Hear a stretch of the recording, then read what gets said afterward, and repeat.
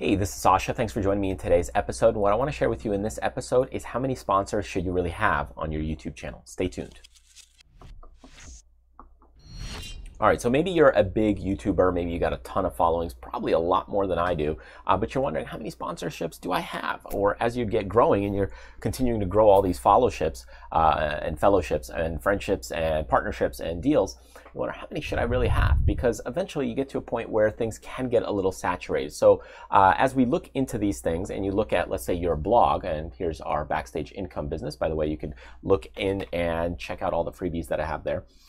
You see on this right side, I don't really have any paid sponsorships. Why not? Because I'm promoting my other courses, freebies, and tidbits. It's all my stuff. I don't deal with a ton of sponsorships on most of my channels. It's just kind of like, hey, a couple that I really, really like and enjoy, and those are kind of the ones that I really work with. But for some people, what they do is, when you really look at it, they got this blog, and then what they have is on this side, they got a ton of sponsorships, so it's all paid, and they're trying to make ad revenue. And then over here, as the content goes and as you scroll, there's sponsorships here and here and here. So when you look at it from a blog business like that, there's a point where it becomes oversaturated. And as you look at your timeline on a per video basis as well, let's say you've got your videos and your video is, let's say, 10 minutes long. Well, maybe you have a sponsor that comes on at the 1 minute mark. Then you have another sponsor at 2 minute mark, another sponsor at 3 minute mark, 4 minute mark, 5 minute mark. Is that probably too much? Probably. That's probably too much because you're just pushing advertisements and there's no good value or content there. So it's just not a balanced way. So how do you fix this approach? So think of it as a seesaw effect. So users are willing to deal with some sponsorships and some level of advertisements, but there's a point where they're like, I don't like it. See you later. I'm done.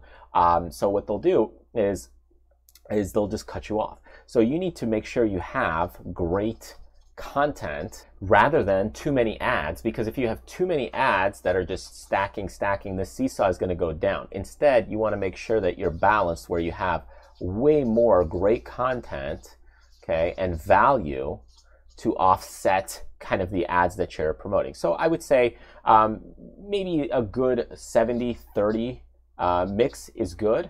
80-20 if you kind of want to push more great content. If you're kind of at the beginning stages and you're trying to make a couple of extra bucks, you know, because you got a job and you're just like, hey, I just need to make some extra money, you could do a 50-50 approach. But remember, you're then pushing more of the ads. And what happens is when you push the ads, what does that mean? They leave your channel and then they go to another website or channel. Instead, you'd prefer that they stay and watch your video, right? I mean, that's the end objective.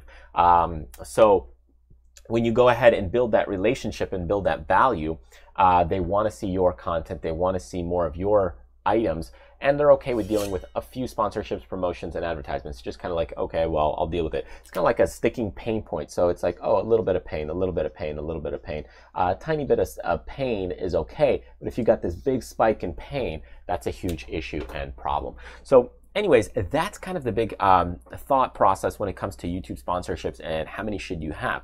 And if you're pushing all kinds of different products here and there and here and there, and you can do this and you can do that, you make money from this and make money from that, blah, blah, blah, blah, blah. It's just all over the place. So instead, boil things down, focus on, hey, these are the guys I work with. These are the guys that I'm building a relationship with. These are the sponsorships that I really care about. And if that's the case, then that's where you put them in your resources page and you know, on your blog and so forth. So as you can see right here, these are some of the divisions we have with the website, with the team. We've got sponsorship with Pork Bun. You can check that out. You know, and some of these other ones right here that I just feel are great value and great companies. But beyond that, you know, you don't want to bombard people with sponsorships day in and day out. It will be intensely draining for them. So take a step back. Don't totally push sponsorships all the time. Build up your value, build up your clientele, build up your audience, and then periodically, as needed and as you feel it's necessary, maybe where it makes sense, then you can go ahead and mention and talk about your sponsor. So anyways, that's what I want to share with you in this episode. Thank you so much for joining me. Remember to grab some of the freebies that I have by clicking the link right here. You can also subscribe to the channel if you're brand new. Thanks again, and I will see you in the next one.